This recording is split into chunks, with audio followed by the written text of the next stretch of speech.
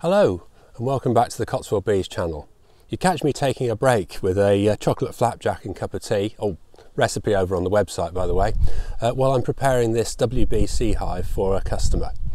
And I thought I'd take the opportunity of just going through the difference between the National Hive and the WBC.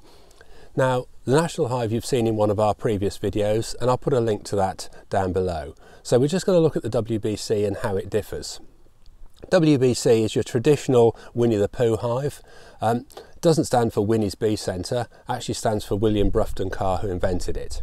So what we'll do is I'm just going to finish my cup of tea and flapjack, and then we'll take the hive to bits, have a look through it and see what the differences are.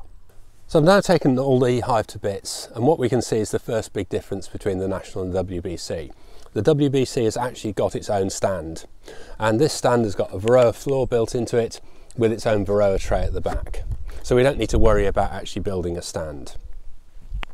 Now the brood box, well, that's fairly similar, except for the fact that we've got one frame less in the brood box for a WBC than the brood box for a National. So it's just that little bit smaller, and it also restricts which way round we can put it. So the brood box goes on here in the usual manner. And then we've got the really big difference between the WBC and the National. And these are called lifts. So these are parts that go on the outside of the hive. This is the first one, and it's got this porch on it, and we can pop that on. And you can see here the bees go in and out of this slot here. We've then got these castellated entrance blocks, and what they do is just come down here and they slide into the side. And so that one goes in that side and this one goes in here, and we can vary the entrance by moving the castellated entrance blocks in and out. On top of the brood box, in the same way as with the National, we've got the queen excluder, and so we can pop the queen excluder on, except this one, unlike a National which can go on any way, this one can't go on that way round. It has to go on the same way round as the frames because the brood box isn't square here.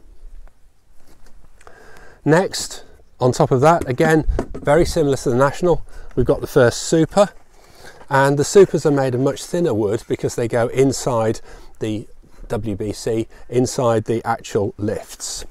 So here goes our super. And then we've got another lift that goes on.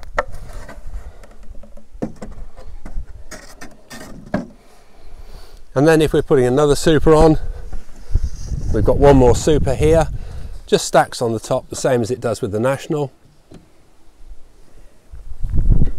And then we can put a lift on. Now one of the big differences with the WBC, and if we come over here and have a look through the top, is you can see that because it's got this outer frame on it and then the hive inside, there's a gap all the way around, and this gap will provide extra insulation during the winter. It's particularly good if you're in a windy position.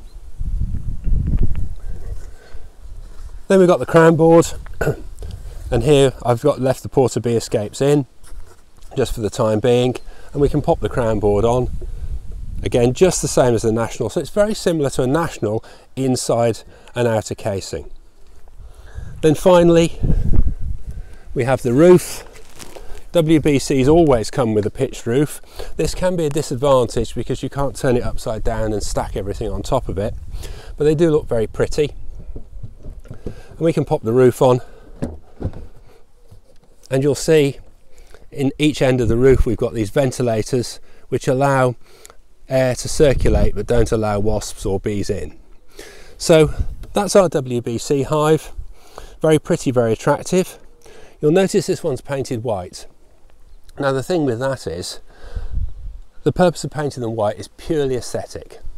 This is made out of western red cedar, and so there's no problem at all leaving it out in its basic form. It'll just fade to a nice gentle grey colour.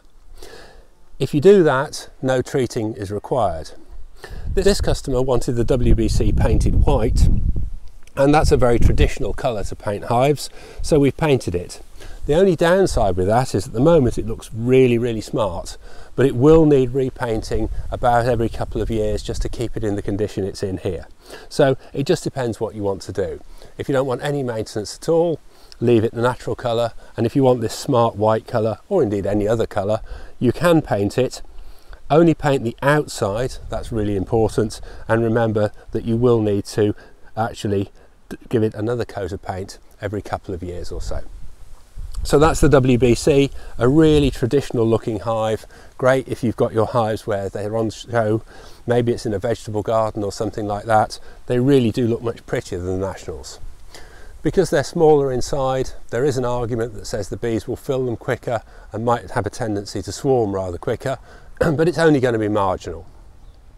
If you're a professional beekeeper, it's going to take you longer to inspect them because you've got more parts to take apart. But if you've only got 2 or 3 hives, it really doesn't make any difference. They are more expensive than Nationals because they've got more woodwork associated with them, but you get what you pay for. And I think they look rather smart, and indeed if they're going somewhere where members of the public are going to see them, or if it's in a garden where it's important that you have something that's really nice looking, go for the WBC rather than National. My own preference is for Nationals. They're easier to work, they don't cost as much, and they're just as good for the bees, if not a little bit better because the brood box is slightly bigger. So that's it. You pay your money, you take your choice, but they really are very good, either the National or the WBC. So if you enjoyed the video, as usual, please give us a thumbs up. And if you're new to the channel and you feel you can, please subscribe, because that really helps us with our numbers. So until next time, happy beekeeping.